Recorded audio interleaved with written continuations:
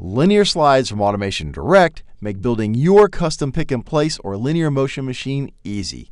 Simply bolt on an Automation Direct stepper and you're ready to start building machines that can operate in 1, 2, or even all 3 axes using the optional adapter plates and accessories.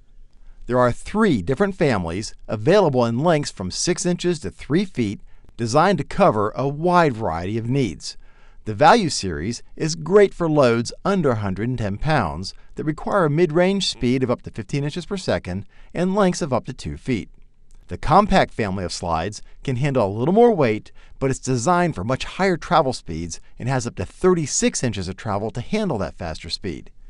The Twin Round Shaft series can handle up to 920-pound loads and does a modest 6 inches per second because you don't want to be throwing around 900-pound loads, right?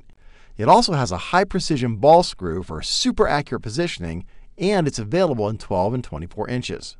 I've programmed a PLC to drive all 3 of these at their max rate so you can get a feel for what each looks like. Let's enable the demo, and now you can see what the 6 inches per second max looks like on the Twin Rod family versus the 15 or 20 inches per second max that the Value and Compact families of linear slides can do.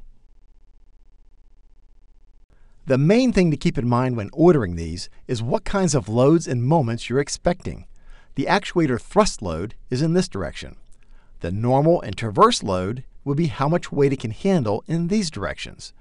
The moment loads would be if you had a cantilevered weight trying to rotate the carriage in one of these directions. These stand for pitch, yaw, and roll. Think of an airplane moving in 3D space. And as you would expect, the twin rod lead screw can support the most load in all directions. And of course, with all this movement, things are eventually going to wear out. So rebuild kits and spare parts are available for all these families, along with brief step-by-step tutorial videos that show you exactly how to do it.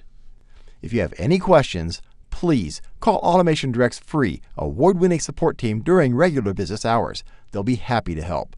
And don't forget the forums. There are lots of automation professionals there that love to share their years of experience. Just don't post any questions directed at Automation Direct support team there. They don't monitor the forums on a regular basis.